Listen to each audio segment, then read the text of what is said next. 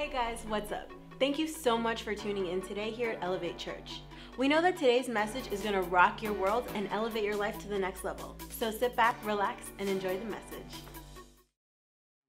As you read the scriptures, and if you were here Sunday, I was talking about CUD. You guys remember CUD? What does the C stand for? Nobody remembers. God bless you. Wow. Wow. Did anybody come to church on Sunday? Who came to church? That's sad. Okay, CUD, chewing, undoes, doubt. Wow. I keep my messages so simple you can't remember that. That is so sad. That's okay. Praise God. That's what Rewind is for, right? Go to live stream and listen to the message again. God wants us to chew. He wants us to chew on His Word. There's a reason He wants us to chew on His Word. I love the fact that when you read the Bible, when you read the scriptures, and I pray that in these next few weeks, we're going to stir up some hunger in the Word. And we're going to get back. If you've kind of fallen off the wagon from reading your Bible, if you've fallen off the wagon of faith, we're going to get you right back on because the Word is the answer. I'm telling you. Jesus was very creative. And I want to talk about this. Jesus was very creative in the way He shared His messages. He desired that the people who heard Him would walk away understanding the message He was trying to bring or deliver.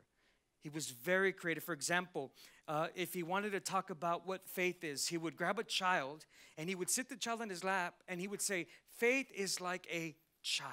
Why would He say that? Well, He was trying to explain the fact that, you know what, when children are small, when they're young, they believe anything. I don't know about you, but with Isaac and Alexis, I used to tell them all kinds of bedtime stories that weren't true. And I told them I was a pilot. I told them that the moon was made out of cheese and that I had a bite of it. And they're like, wow. And, they just believed it. And don't hate, okay? It was a bedtime story. That's the only way to get them to bed. You run out of things to say. And so they would believe everything I would say to them, right? And that's what Jesus was saying. I wish that you, as a grown adult, would have childlike faith. Illustration. Another example, He took, His disciples, and He preached on a mountaintop, and there was 5,000 people there. Then He looks at His disciples and says, you feed them. And they're like, we can't. Jesus already knew that they couldn't feed them. He knew that. But He wanted them to understand that He was the bread of life. And so you know what He does? He says, okay, well, why don't you go ahead and bring me what you do have? And they said, well, we have these bread and we have this fish. And He says, perfect. You see, Jesus was trying to teach them a lesson that without me, you can't, but with me, you can. Right? And so there's different stories in the Bible that Jesus used as illustrations that help us really understand the Word of God. We'll take Lazarus. Remember Lazarus, whom He loved, the Bible says, right? His sisters come, they say, Lazarus is at the point of death. He's sick. Jesus takes an extra few days, 3 days. He shows up. Jesus knew that He would be dead. He shows up on the scene. We see that Jesus now is weeping as He's looking at this tombstone or that's rolled over his grave, and He begins to weep. You know what was happening? Jesus did that on purpose to give everyone an illustration. He kept talking to the disciples, hey guys, there's going to come a day that I'm going to die on a cross for your sins. But then they're going to bury me, but check this out. On the third day, I'm going to be resurrected. They couldn't get this, right? He kept reminding them, Tom. They're like, oh, be quiet. You'll never die. You're going to be with us forever. Well, guess what? He always tried to bring clarity to His message. And you know what? That story, you know what that tells us? Jesus says, hey, listen, I can take any dead place in your life and bring it back to life. I can take any situation in your life and I can turn it around for you. And we know the story. Lazarus, he said, come forth. And we know that he came out looking like a mummy, right? And he said, unwrap that dude. Come on, feed him now. God wants to turn things around in your life and my life. And so tonight I want to talk about no problem. What do I mean by that? Well, when you read the Bible and you see what Jesus thought about no problem or worry, he had a very interesting thing to say. He said to people with problems, he says, look at the birds.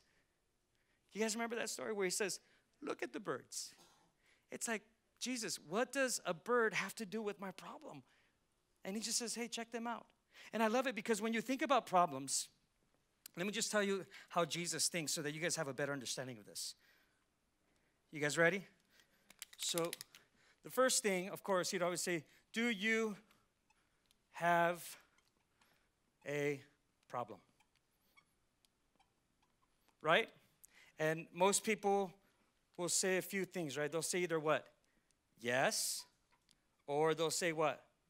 No. Okay. So check this out. Because I want you to understand, when you read the scriptures, you want to be able to have a understanding of what God is trying to say. If not, you're always trying to find some other avenue, some other solution, and you're getting further away from the answer instead of realizing that every single problem has already been solved through God's word. It has everything. It has the antidote to having a thriving marriage. It has the antidote of having a thriving business. It has the antidote of seeing miracles take place. I mean, anything. You want to talk about raising children? It has the answers on how to raise your children, etc. Okay? So Jesus is saying, hey, listen, do you have a problem? And we say either yes, and then the next question, he says, can you do something about it? That's another question, right? And let's say that you say yes. And you know what he says? He says then, don't what? Don't worry. Right?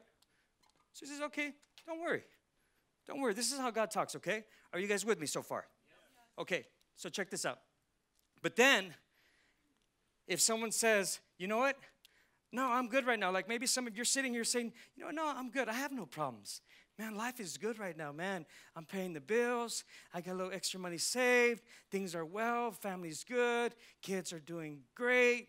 And no, I have no problem. You know what Jesus says? He says, then don't worry. Awesome.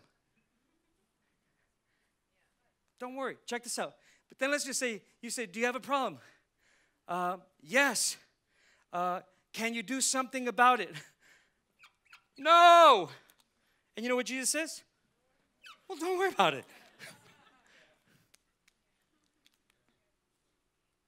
That's how Jesus talks about the problems, the challenges, and the worries.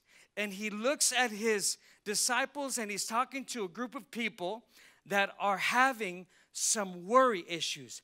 They're worried about paying the bills. They're worried about their future. How are we going to live? How are we going to survive? For those that maybe you're elderly and you're just like, well, how am I going to have enough money to support myself?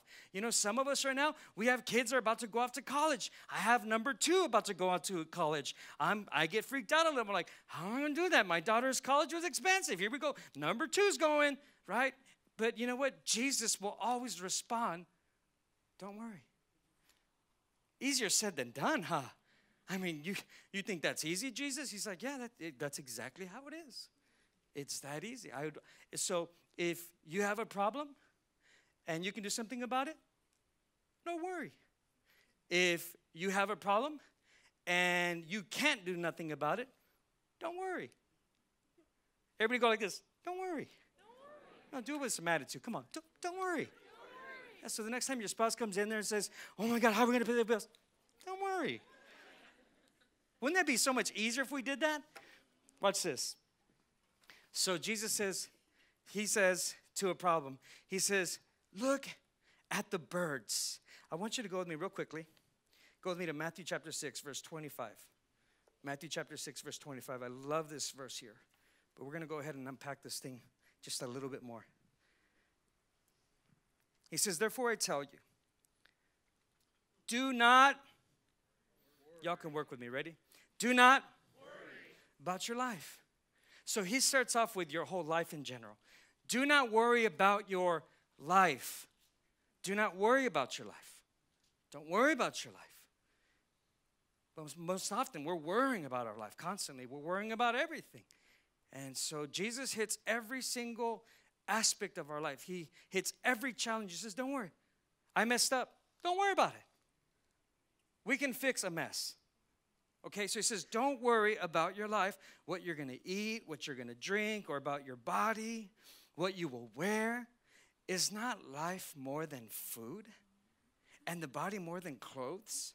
Look at the birds. There's this illustration. Check out the birds. And all the disciples went, yeah? He said, yeah, look at the bird. When was the last time you looked at a bird? Have you noticed we most often don't look at a bird?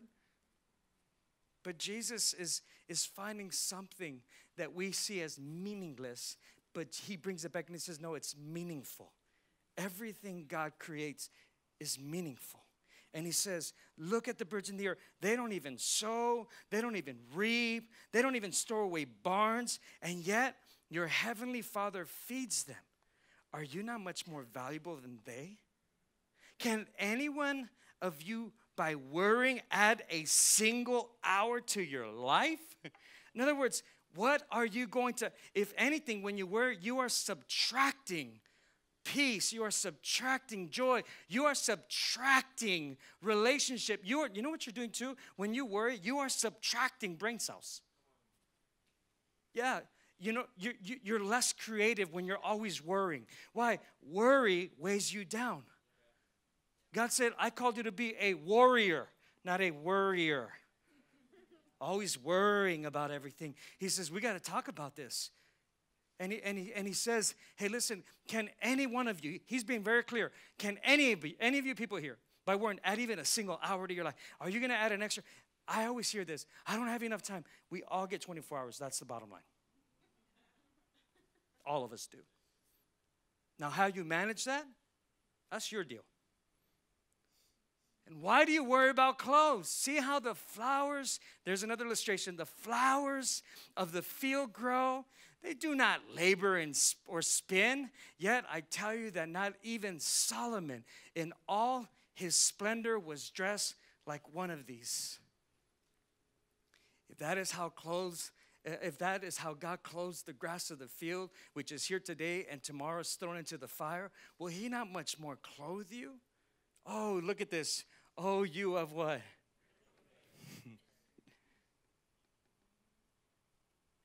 What did we talk about Sunday? What kind of faith did he say? No. Weak. O ye of weak faith. O ye of little faith. O ye of strong faith. There's little faith, there's weak faith, there's strong. There's different levels of faith. So he's telling these worriers, you know what your problem is? Your problem is faith. When you are no longer developing your faith muscle, how does faith come? Romans 10:17. So then faith comes by hearing, and by hearing, and by hearing the word of God. That's how you develop faith. So Jesus is saying, you're worried because you lost some faith.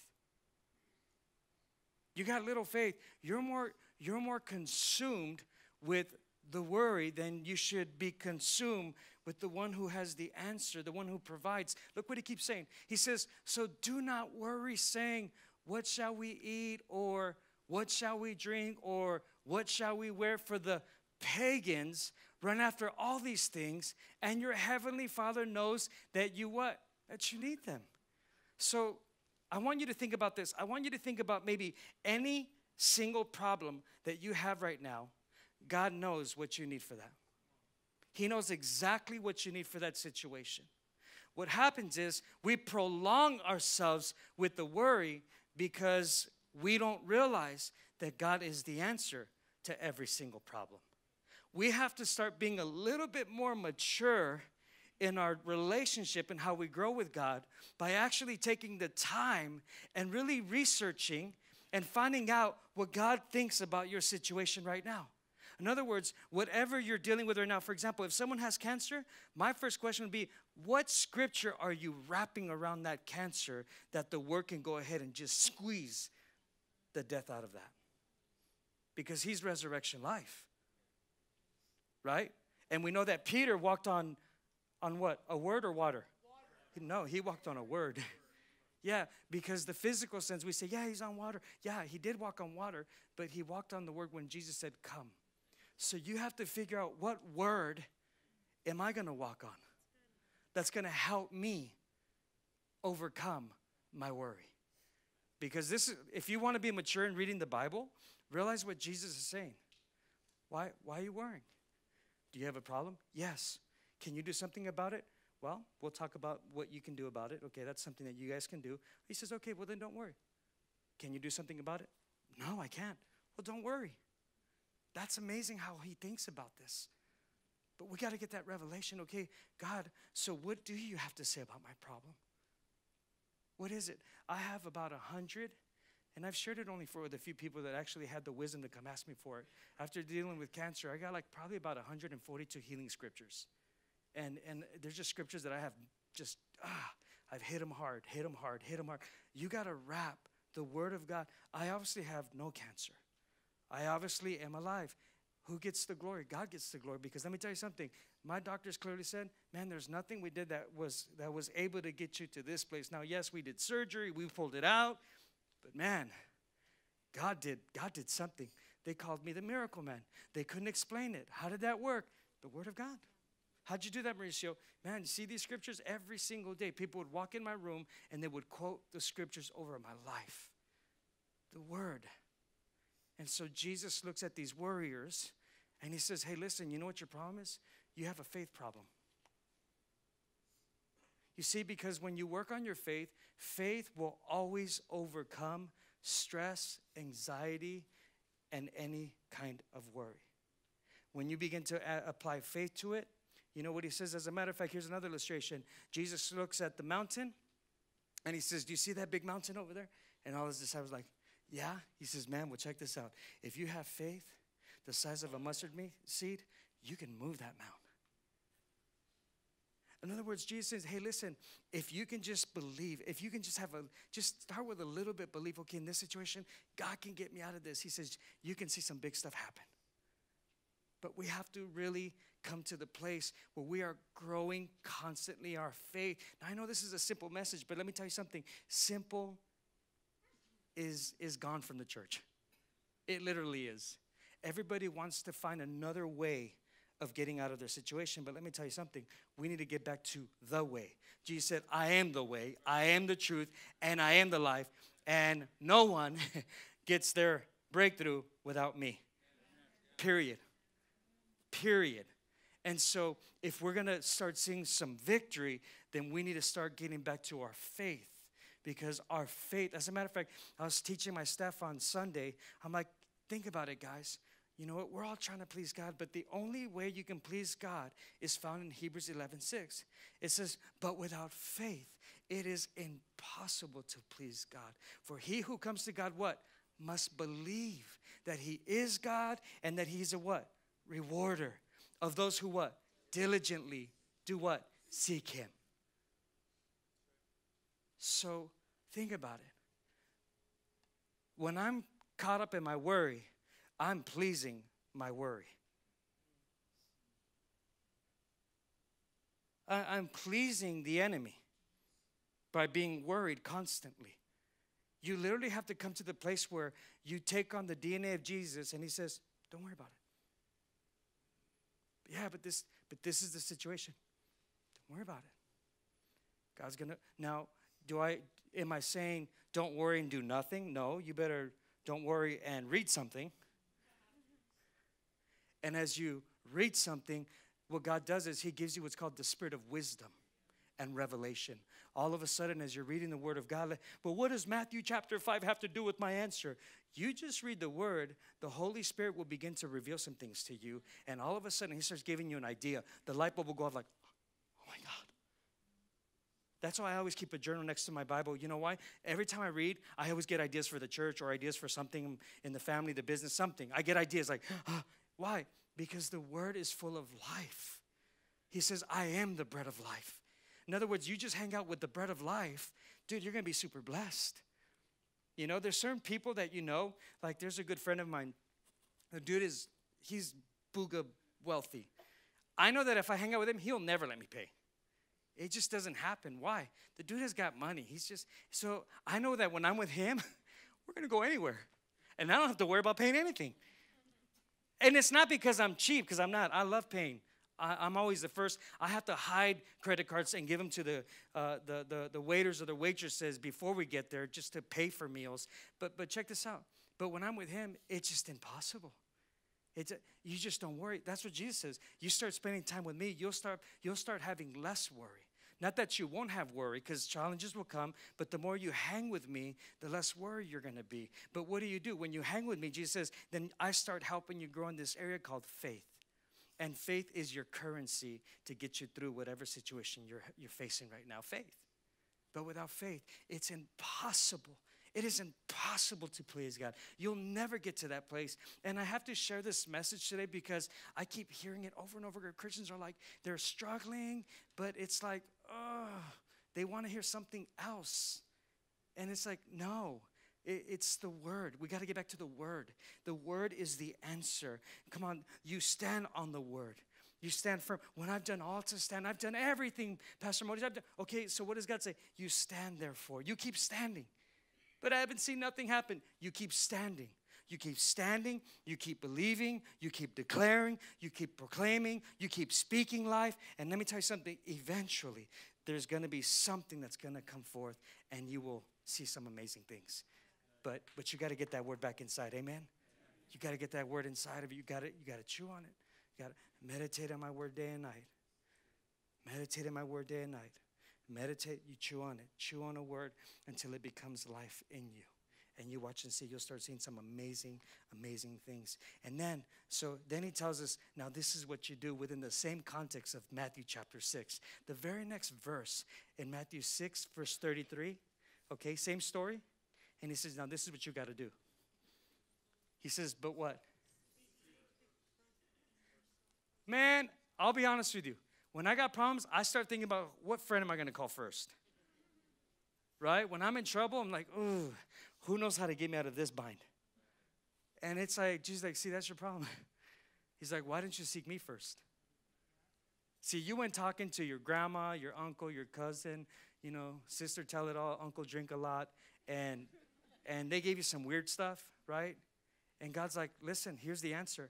You got to seek me first. Like, what? Did you even ask me what I think about the situation? But seek first the kingdom. Seek first the king. What's the kingdom? His word. The word governs your life. It's the word of God that governs me. You know what? Yes, I live in the United States. Yes, I have a government that I respect and I honor, etc. But guess what? But the word of God governs my life because the government does some things that does not line up with God's word. So the word governs my life. And so God says, I need you to come back to the place. When you seek me, let me govern the next step that you're going to take in order for you to see some success. So he says, but seek first the kingdom of God and his righteousness. And all these things, man, they'll be given to you as well. Huh? How about that? What if we really started getting a revelation that, you know what, I think we would have more and more happier Christians. Have you noticed that most Christians are sad all the time? Have you noticed that or no? I meet them all the time. I do it every week. Every week. Like, what's wrong with you? Oh, no. Okay, well, man, have you prayed? No. Did we go to the same church? Like, we just talked about this on Sunday. Kind of like when I told you guys, what's good? Literally like a cow staring at headlights, right? We don't know. But think. That's the problem with the church today in America. We're so darn spoiled with social media that we're just good hearers, but not good doers, like James chapter 1 says.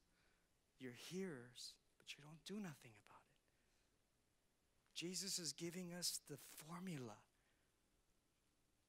and we don't do nothing. It's the formula. It's the answer. Every single thing that Elevate Church has done has been by faith. All of it. From the very beginning to this very moment to what we're about to experience in the next year. It's all by faith. By faith. How'd you do that, Pastor? It's by faith.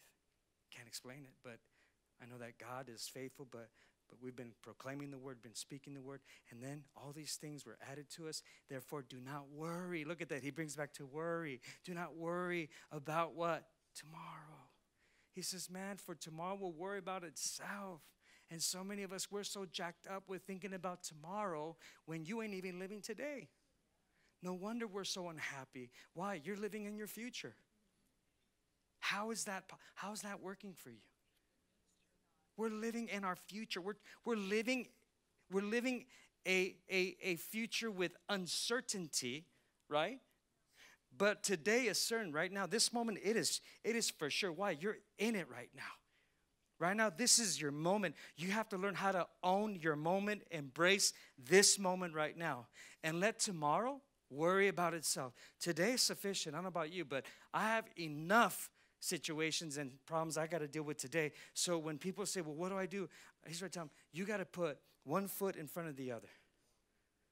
That's what you do. It's one step at a time. You just don't give up. You keep going. But we gotta make sure that we're seeking first the kingdom of God. Because I get it. When you're going through something, it literally jacks you up. You feel like you're just being stretched, and you feel like I'm gonna break. But Jesus says, hey, listen, but I don't want you to worry about tomorrow, because tomorrow will worry about itself. Look, he even gives you the answer. I'm telling you, Jesus is saying in the red, don't worry about tomorrow. Don't worry about tomorrow. Each day has enough problems of its own. Wow. What if we dissected that verse? What if you read that verse for the next month? I wonder what it would do to you. You'd be less worried. You would. I promise you. When I was in the hospital, 30 days, all I did every day, you didn't walk in my room, there was never television in my room. I didn't watch TV. You see, until you're ready for change, nothing's going to change. And let me tell you something. People don't change until there's pain.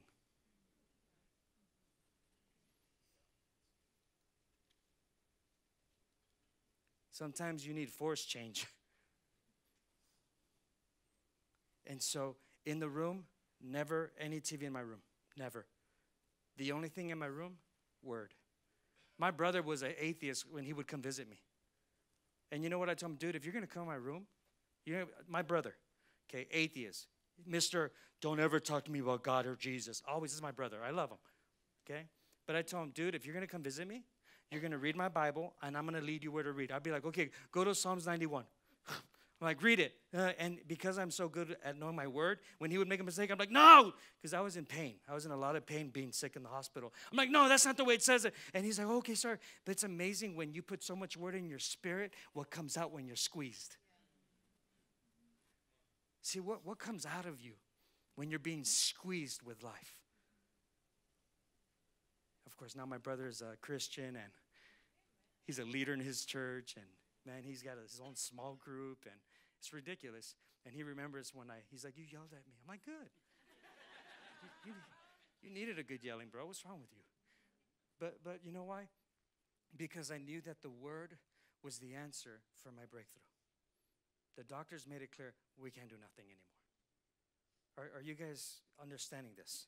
I know it's simple, but it's amazing how much we miss out of simple. Why do we have to do this? Why is Jesus talking to us about this? Well, look at quickly, Hebrews 10:38. I'm almost done. He says this. He says, now the just shall live by what? Faith. It's not an option. It's how you live. The just shall live by faith, but if anyone what? Draws back. If anyone draws, and you know, when you worry, you draw back. You draw back. You can tell when someone is going through something and there's no Jesus in the midst of it. They start isolating themselves. They draw back. When you start drawing back, you know there's a faith issue in that department. You draw back. I need to step down. I can't serve anymore. You're drawing back. Oh, I can't go and do that.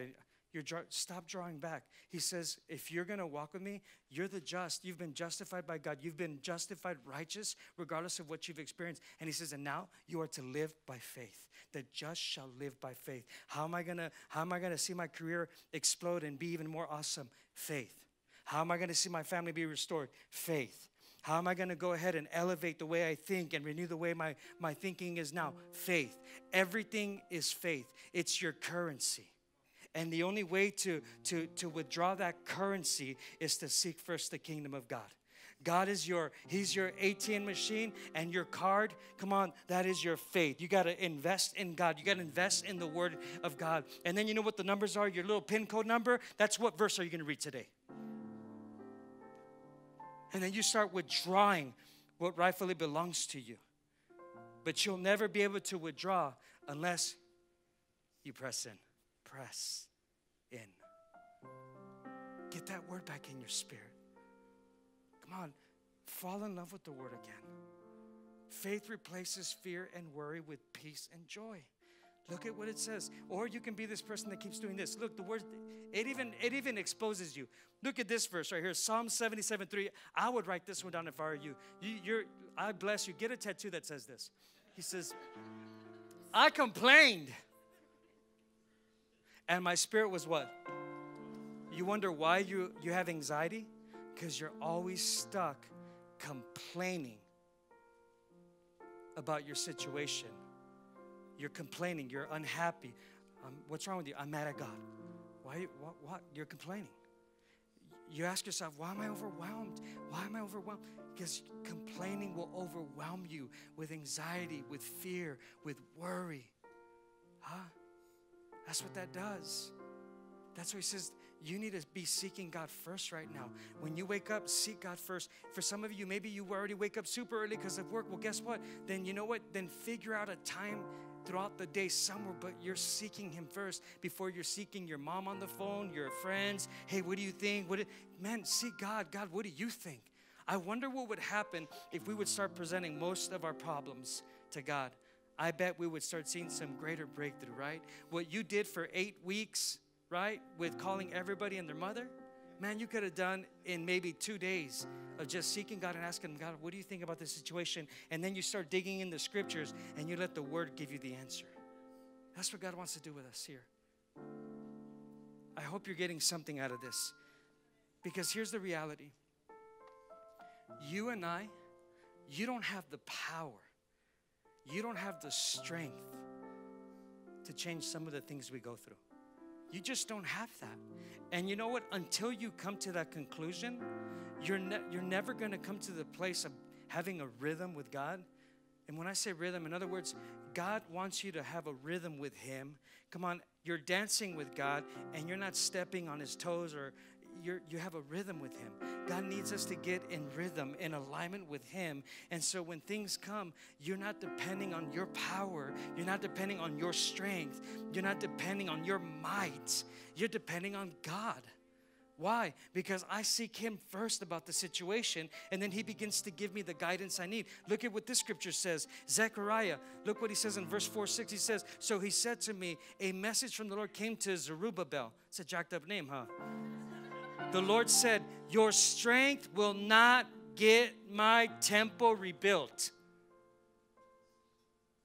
And so many times we're putting in our strength, we're putting in our might. And listen, I love effort, but first seek the kingdom of God, then put in the effort, right? Because his power, his might, his spirit will then give you the strength to overcome whatever you need. But he says this, he says, your strength will not get my temple rebuilt. Your power will not do it either. Only the power of my spirit will do it, says the Lord who rules over all. Come on, only the Lord. Only the Lord. Only the Lord. I want you to just kind of see this. Can you fix that up there real quick? I want to show you guys something, because you know what? Some of you right now, you realize that, you know what worry does? You're like a bow with worry. And what worry does, it just begins to do this to you. It just starts stretching you and stretching you. And then you're just like, you're just in pain. Worry is a stretch. It's a stretch. It's a stretch. And you just are like, I don't know how much more I can take. I feel like I'm going to lose have you ever said that? I feel like I'm going to lose my mind. You know why? Because you're worried. You're stressed. You're afraid. What are we going to? And that's okay. You know what? That's why God gave you stretchy pants in your faith. Because he's like, I don't mind you stretching. It's okay. You're good. You're good. Well, guess what? He made you to be a bow. It's okay. You're going to be stretched. Well, I feel like I'm always stretched. Well, man, when I see people that are always stretched, I always realize this. Man, God's call on your life must be huge, because the enemy has like a target on you and he's always hitting you. There must be something big that the enemy knows. Now, he may not know the details. He knows there's something great about you. He just doesn't know what that great is.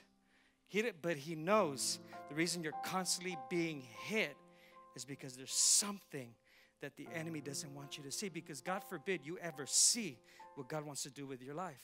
Because if you ever had that revelation of what he wants for your life, look out, world. Things are going to change. Things are going to get better. I really believe that's a word for you. And so you kind of feel like that target. Well, there's a reason for that.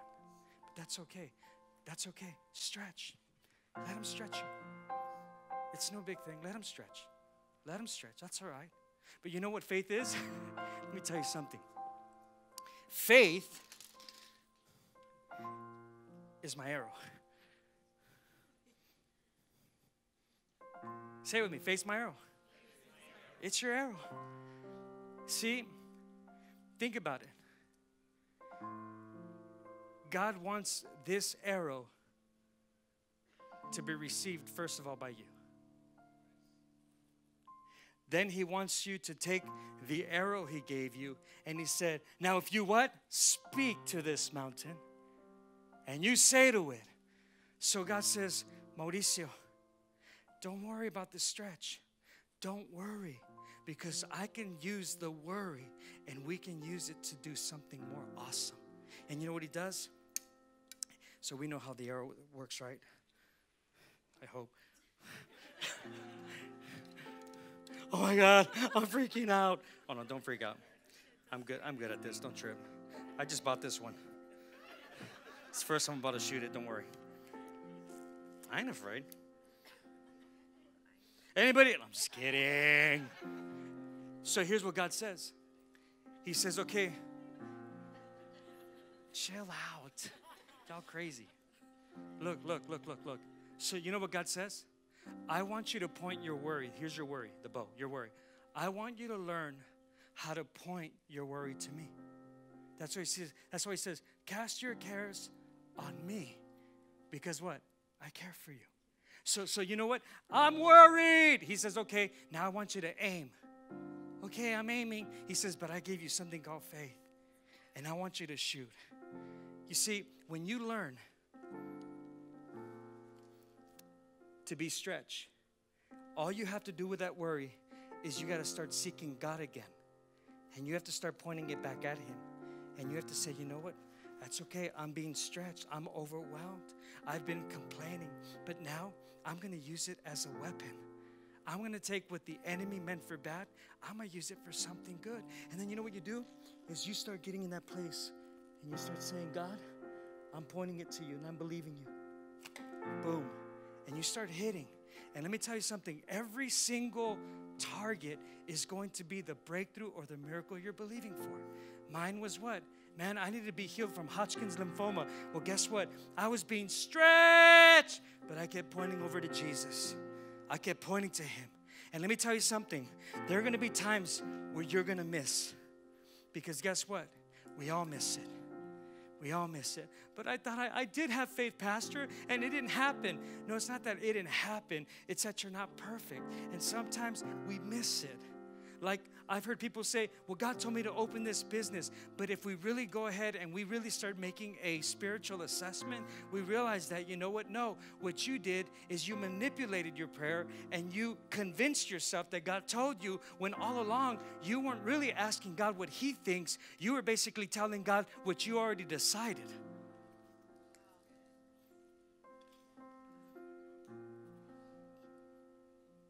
Let's not be immature. It's like when people say, oh, God's telling me to leave the church, Pastor. Dude, God didn't tell you to leave the church. What's wrong with you? You're crazy. Now, I get it. There are seasons where there's a transition. I get that. Don't get me wrong. I moved on from my church, okay? But I moved on because God called me, right? And then there's situations, so don't get funky weird on me. Don't send me an email, okay? But check this out. What do? We keep doing it. So every time you get stretched with a problem, just say, you know what? I am the bow, and my faith, the just shall live by. So I got to start learning how to take every single stretch, and I'm going to say, boom. I'm going to keep hitting and hitting my target. Why? I have to put my eyes back on Jesus. Every time you're worried, you have to point your issue, your problem, your pain, your suffering. You got to point it back to Jesus because he can handle it. He can handle it. And don't get weird. I do actually do this, so don't worry. We're all good. Stand to your feet. Stand to your feet. Quick, let's get out of here.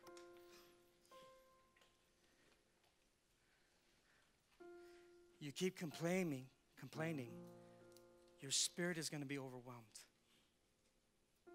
God's saying, seek me first. Start seeking me first. What does that look like? You know what? Just daily, find a quiet time for you and God, and you open that word, and you just let the Spirit of God speak to you, because it's not by might, it's not by power. God says, it's by my Spirit. And Jesus said, and the words I speak to you are spirit. So if you're always worrying, you'll never interpret the Spirit of God. So what does God say? Don't worry about it. Come to me, all of you who are heavy burdened, and I will give you rest. If today's message impacted you in any way and you want to help us spread the gospel with a financial gift, text the number below. And we know that someone's life will be changed the same way that yours was today.